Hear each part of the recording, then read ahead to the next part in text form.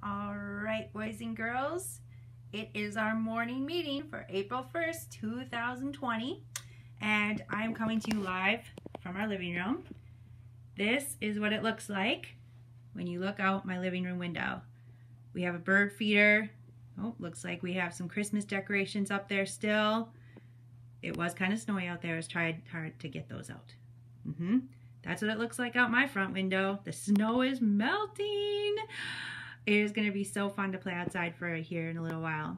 I just thought I'd show that to you guys because it's kind of fun. We're all at our houses. So that's what it looks like when I look out my living room window. All right, now I'm going to talk to you about some things. So hold on here because I got to switch the camera.